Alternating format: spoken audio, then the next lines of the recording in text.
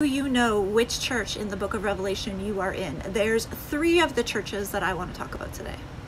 First, let's talk about Ephesus. Ephesus was doing a lot of things right. They hated the deeds of the Nicolaitans. Now, if you want to understand what the deeds of the Nicolaitans is, you got to think about those greasy, grace-filled churches. And I don't mean the good kind of grace. I mean the overdone kind of grace to the point where fornication is encouraged and allowed, okay?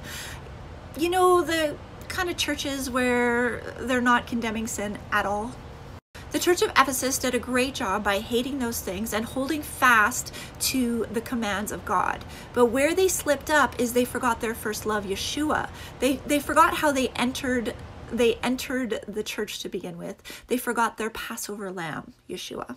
And because of that, they were in danger of actually losing their salvation. Okay, now let's talk about Laodicea. Laodicea has the opposite problem as Ephesus. Laodicea is kind of the greasy grace church. Laodicea has gotten so far into grace that they think they're rich and they think they have all the problems of the world solved because they feel like they're so blessed in their finances. They're so blessed in how their life here on this earth is going, but they don't realize that they're blind. They're blind to the matters of the Spirit. These 2 churches are on opposite ends of the spectrum. Ephesus is church number 1, and it's all about the law and the commands. And Laodicea is church number 7 on the opposite side of the spectrum, and they're the greasy grace church that doesn't keep any commands at all. They're completely lukewarm. What's interesting is we have the first church and the last church. Who's the first and the last? The Church of Laodicea is told, I know your works, that you're neither hot or cold. Notice that word works.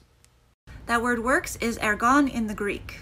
That's your toil. What are you toiling at every single day? Remember Adam in the garden? He had to toil the land. He was tilling the land every single day. What land are you tilling every single day? You're either tilling the kingdom land or the land of the world of the flesh. And we see that play out in a different way for the Church of Philadelphia, the church that is praised completely. Because you have guarded, that's their work. They guarded the word of endurance. They shall also be guarded in the hour of trial. In the Church of Philadelphia, we also see that word works again. He knows their works because they have guarded the word of endurance. What was their works? What was their deputyship? What were they in charge of? Guarding his word of endurance. What is the endurance? It's in Revelation 14:12. Here is the endurance of the set-apart ones, those who are guarding the commands of Elohim and the belief of Yeshua. So in Philadelphia, we see the balance of spirit and truth working together in cohesion. Philadelphia is guarding the full work, the first and the last.